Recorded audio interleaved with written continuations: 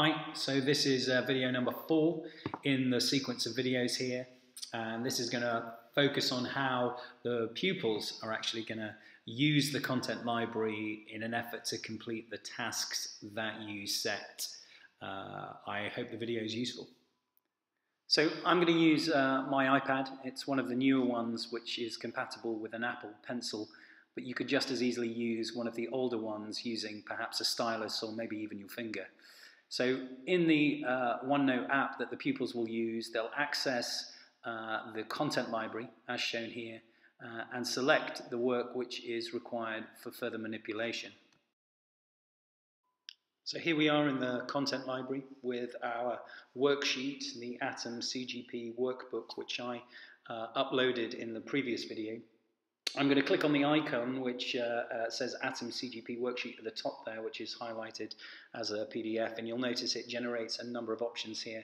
I'm going to click on preview, and that will give you the document. Now, if this was more than one page, you'd be able to scroll up and see the various pages, but this is just one. I'm going to share this, and that's using the icon in the top right-hand corner there, which looks like a box with an arrow coming out of it. I'm going to click on that, and I am going to ask the students to share this in an app called Notability. I click on that and it loads up Notability. We're creating a new note. You can see here that the note title is Atom CGP worksheet, and we're going to import that into Notability. And there we go, that's it done.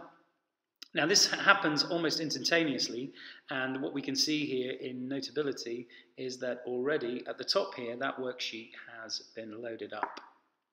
Now, using my Apple Pencil, I can answer these questions. In here I can manipulate the form so I can zoom in so that my pencil works a little bit better. So proton has a relative mass of 1, neutron has a neutral charge, electrons have a mass of about 1 over 2,000.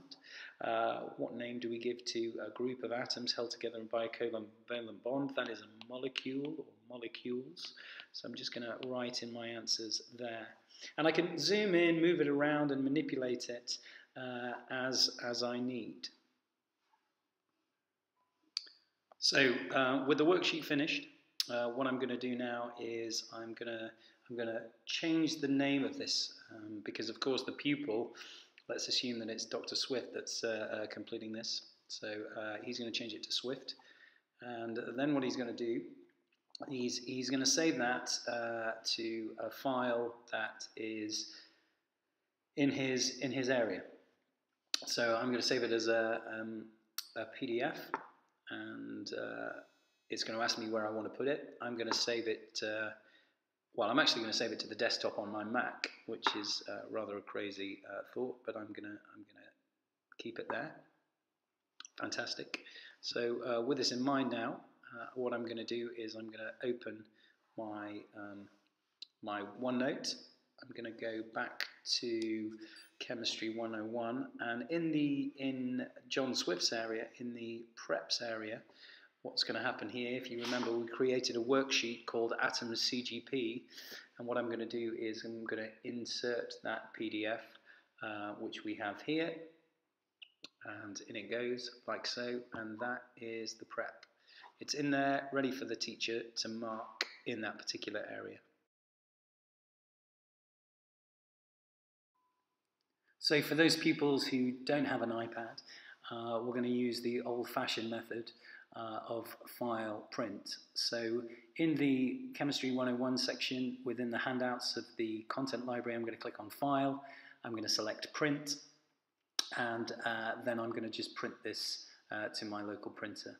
Now, we need to be mindful of the fact that lots of parents have already contacted colleagues to say about using lots of paper and lots of print cartridges, so we just need to be sensitive to that. So with the task printed off, the pupil can then complete the task, and then using their smartphone, they can use Office Lens in an effort to put this into the prep area of their notebook. So with this in mind, you just need to position the item within the crosshairs, take a shot. Now, I go through this in more detail in one of the previous videos, so if you haven't had an opportunity to look at that yet, that's a good idea. So we're presented with all sorts of filter options here which we don't need to use. I'm just going to click on Done here and save this document as a PDF in my OneDrive area.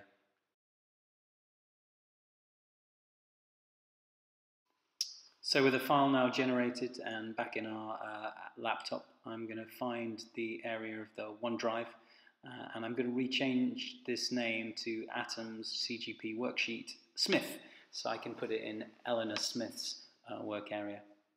So I'm just going to close this down. I'm going to load up OneNote, which is still open down here. I'm going to maximize this so we can see a little bit better. And in the prep area here, on the untitled page, I'm going to call this CGP Worksheets. Oh no, we've got to remember it was called Atoms CGP Worksheet. So we'll just change that to Atoms CGP Worksheet. And then in this area, I'm going to click Insert, File. I'm going to select it as a printout so we can see this more clearly. I'm going to select the sheet, which I've renamed Smith. I'm going to choose, and it's going to insert this into my workspace. And that is how we generate work, which can then, of course, be marked by the teacher at a later date. I hope this video was useful.